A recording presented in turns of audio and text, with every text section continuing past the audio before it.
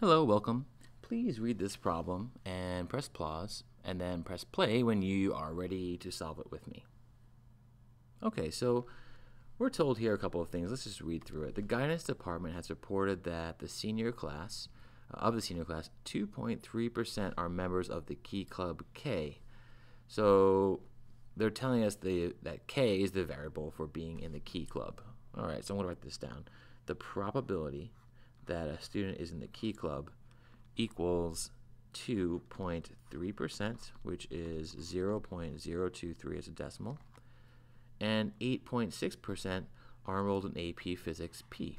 So the probability of being in physics is going to be 1.9%, which is 0.019. And nope, that's wrong. I read that wrong. Sorry. The probability there in physics is 8.6%.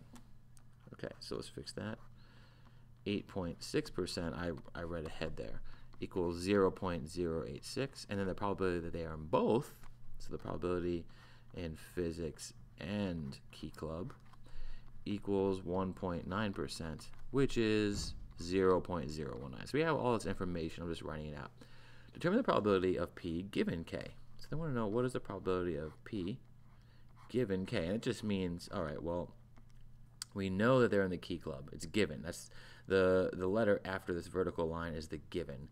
If they are in Key Club, how likely is it that they are also a member of the AP Physics group, right? So the principal would like to a basic interpretation of these results. Okay, so they want to know, what does this equal, and they also want to know what does it mean. So one relationship you're going to use in a lot of these kind of problems is that the probability of, in this case, P times the probability, probability of K, times the probability of P, given that K has happened, must equal the probability of the intersection of, I'll keep writing A, probability of K and P. And all this is saying is that if I want to know what the probability is of both being in the Key Club and AP Physics, I multiply these two probabilities. The probability that they are in the Key Club and the probability that they are in physics, given that you know they're in the Key Club.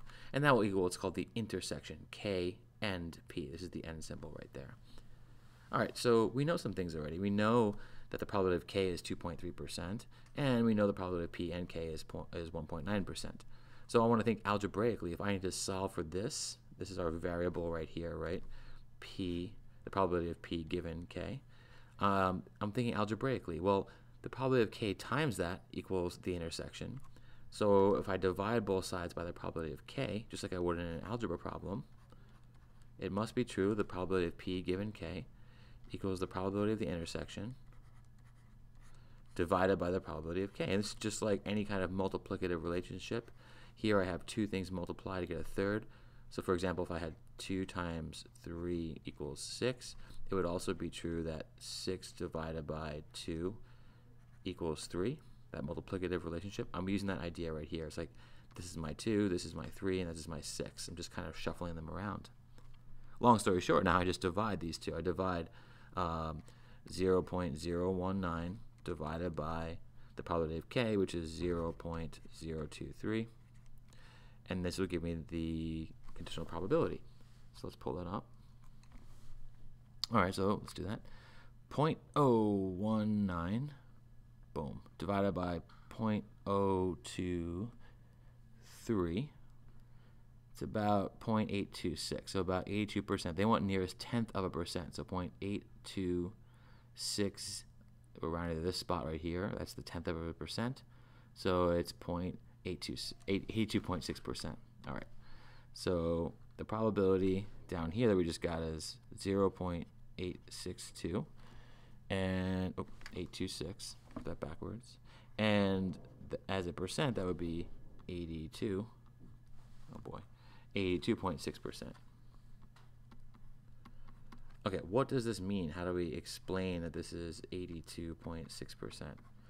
Well, the way I like to phrase this, I keep it as simple as possible. Use the context. The given is that they are in Key Club. So if a student is in Key Club, All right, that's the given part. Then there is an 82.6% chance that they are in physics. In other words, you know they're in Key Club. Once you know that, how likely is it that they are in physics? And that's different than just the probability of them being in physics. So it matters, right? Being in Key Club might be an indicator that you're also in physics. And you could elaborate on that, but keep it simple. Especially if you're answering a Regents question, just tell them what they need to know, which is that you understand how to read this probability. All right, thank you.